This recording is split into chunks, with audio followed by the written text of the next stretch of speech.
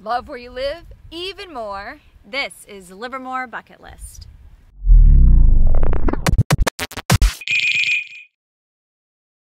Hey, I'm Nicole. And I'm Robin. And we're your guides to everything, well, just awesome here in Livermore.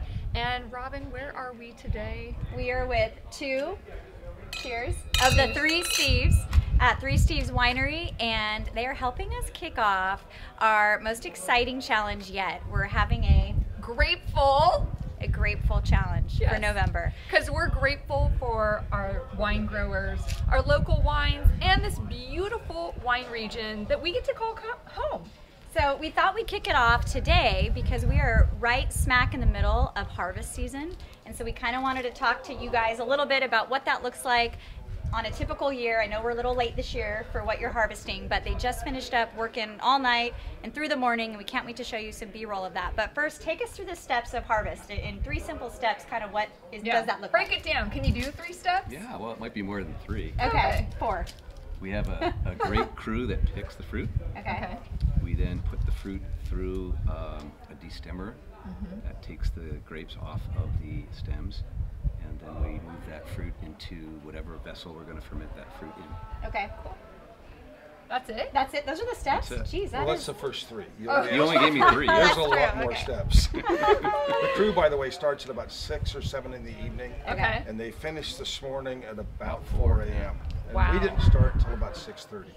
Oh. And how long does that usually take, the actual, once everything's, the process of dumping it in and destemming, is that? Yeah, we started. When do we get to drink it? Yeah, Is what she wants to The know. process, About 3 from years. start to, okay. About 3 I was years. gonna You have to say. be very patient. And does it depend on the variety that's being, okay. Yeah, we could have a Sauvignon Blanc, for example, in 3 months. Oh.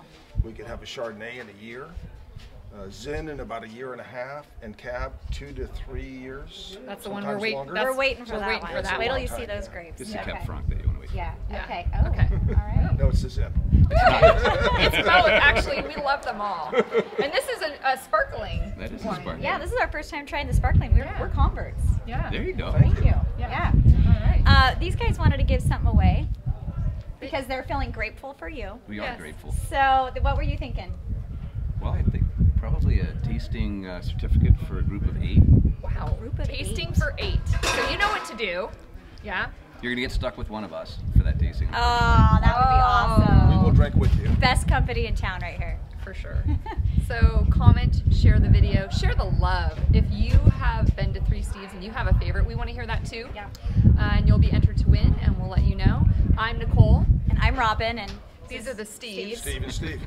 And we're obviously your guides, but we're also local realtors reminding you to love where you live. even more. Cheers, guys. Cheers. Thank you. I love this. Maybe the new